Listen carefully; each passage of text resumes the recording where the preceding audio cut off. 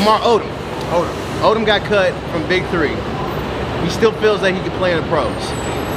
He still feels he can play in the pros? Yeah. I love you, man, but no. You don't think so?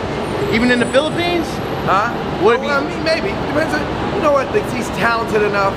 It just really depends on your body and if you're taking care of yourself. Yeah. And also, you know, people forget about pros on any level. It's not just physical, it's mental.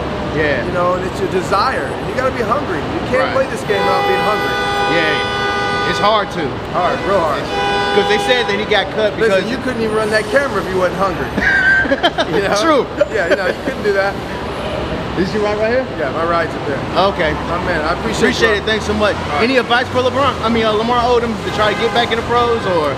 You know, I always feel that guys you have to do it till you're done, and you know when you're done.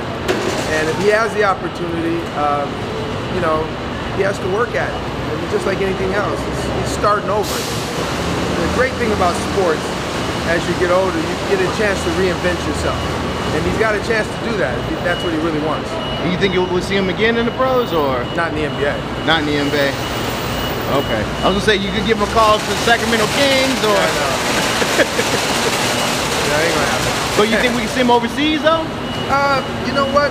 It's hard to say. It's not my place, man. You know. I wish him the best, though. I got a chance to know him a little bit. Yeah. You know, with the BIG3, and he's cool, but I just don't know if he's hungry enough. If that's what he really wants to do. He's got other stuff going on. So, right. You know, sometimes you just got to be able to make a pivot. You can't play forever.